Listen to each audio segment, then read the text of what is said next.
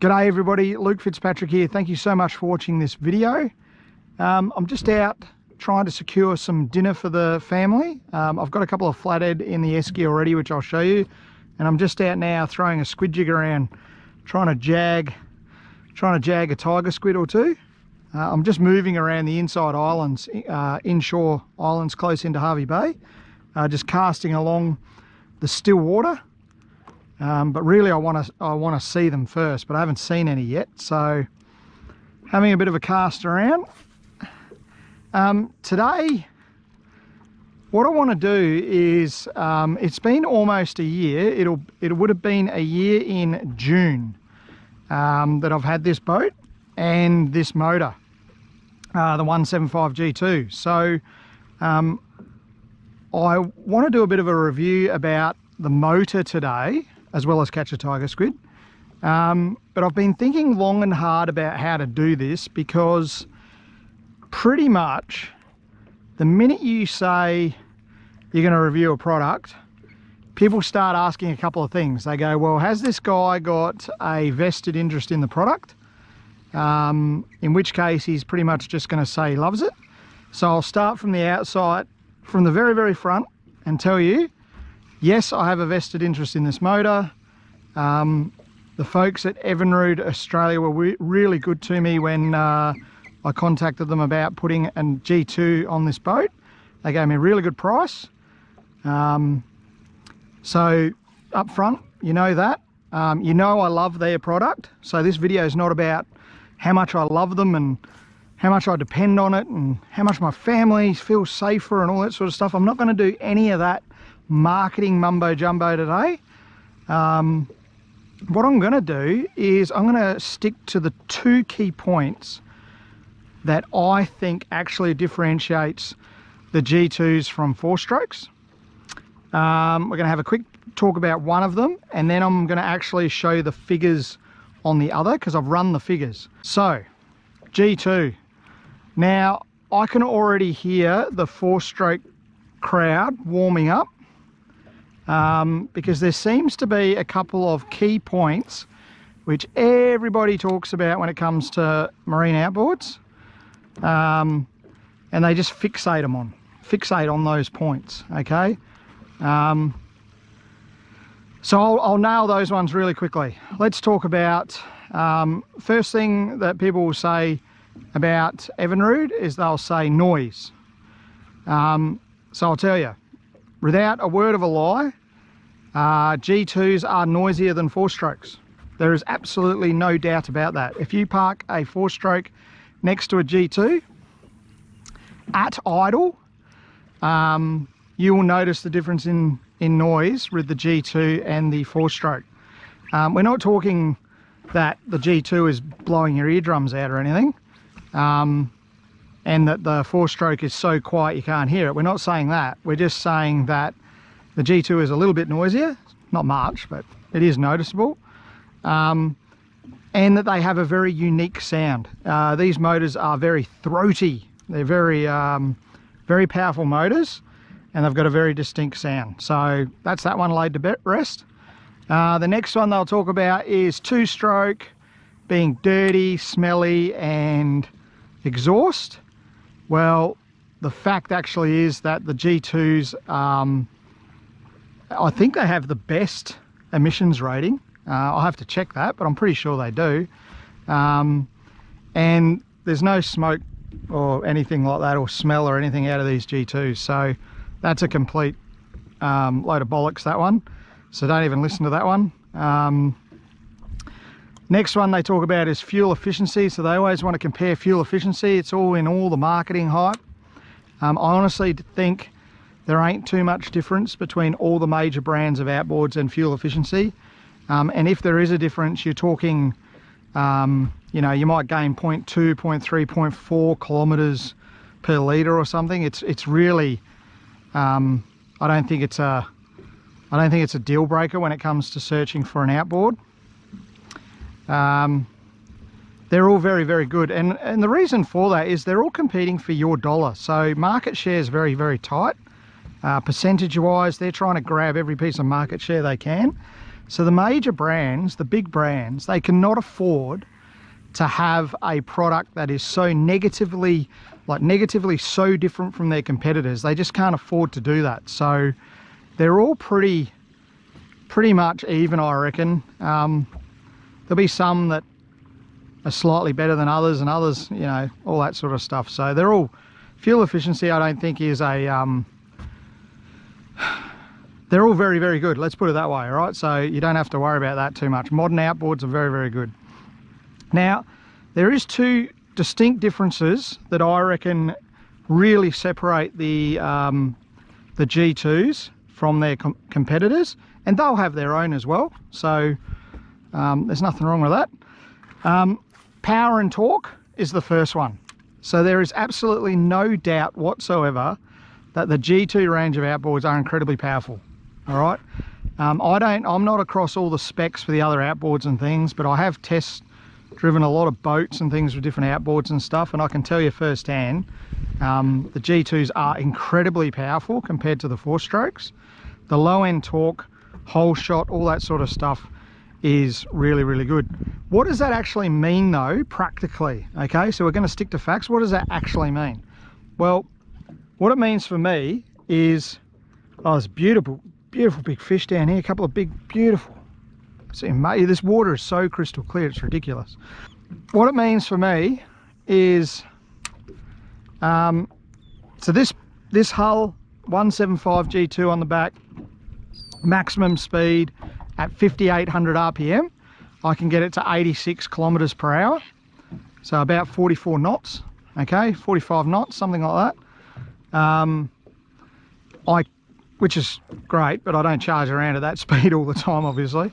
But where it's really, really good is with cruising speed. So I cruise on 3,700 RPM. The max RPM for that motor is 6,000. We're not having much luck here with the squid. So 6,000 maximum RPM, I'm cruising on 3,700. So the motor's only slightly over 50% working. And that in turn gives me great fuel economy again.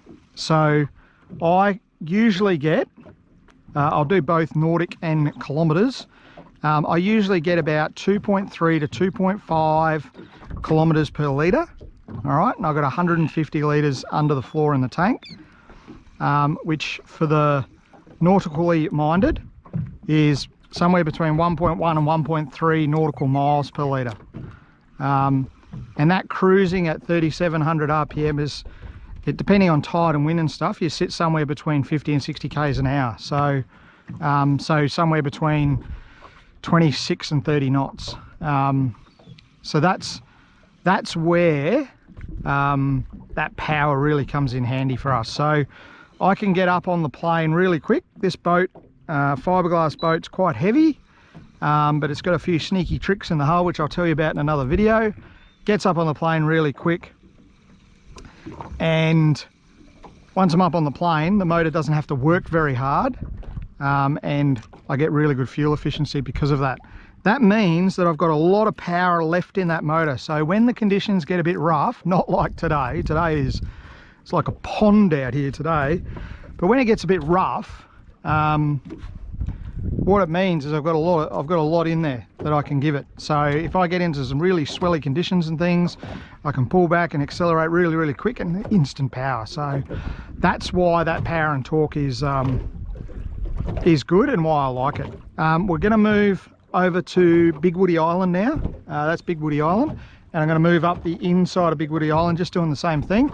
So I'll do that, and then we'll come back and we'll run the figures. Okie dokie. So this is, I'll quickly show you. I've already got a couple of flathead this morning. I did get some footage. I'll whack that up in the video as well. There's dinner down there. One's 52, the other's 48. Not giants by any means, but dinner nonetheless. Fresh seafood. This is the noise of the G2. Okay, we'll crank her over so you can listen to it and compare it, I guess.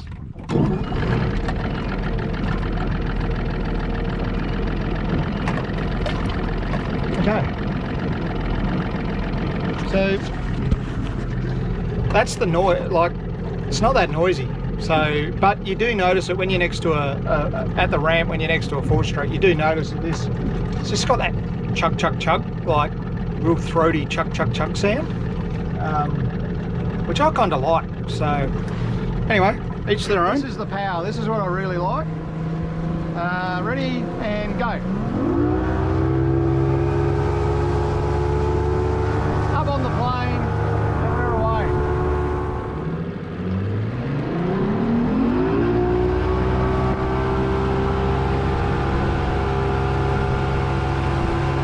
So, as I said before, the motor comes up to its 1-year anniversary in June, which will be roughly when I hit 300 hours. So when I ran these figures last week, the figures there, okay, I'd done 253 hours on the motor so far, okay, and it's May now. I ran the figures at the end of April. Oh no, it's May tomorrow, 1st of May tomorrow. So I ran the figures last week. I reckon I'll be on 300 hours by the time I get to June, which is when you have to have your first major service with the G2. All right, the only thing you need to do out of the box, no braking period, 100 hours, take it down to I take it down to Maddie at Hervey Bay Marine Services. You take it to your local Evinrude dealer. They drop the oil out of the leg and they look for any particles or discoloration or anything like that to see if everything's going okay.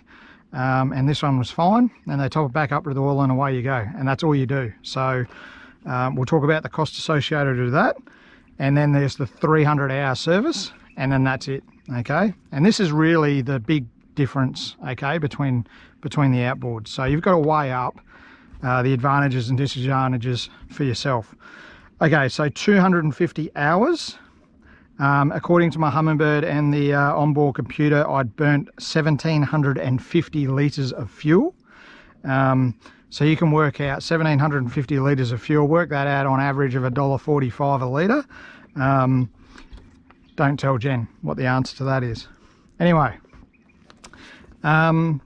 now in the user manual and on the Evinrude website, they tell you that the motor uses a fuel to oil mixture of 50 to 1. So 50 litres of fuel to 1 litre of oil. Now this is important because this is the big talking point that, and I already know it, all the armchair 4-strokers are sitting there right now warming up going, yes, but you've got to purchase oil. Well, we're going to break it down, okay?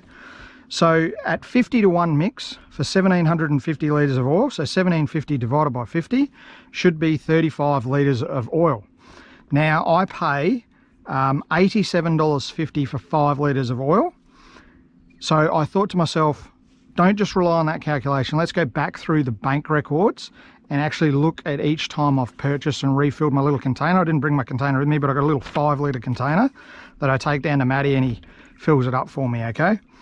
So there was the initial fill of oil when I had the motor installed. It's got an 8-litre reservoir, so they charged me for the oil then when they filled it up.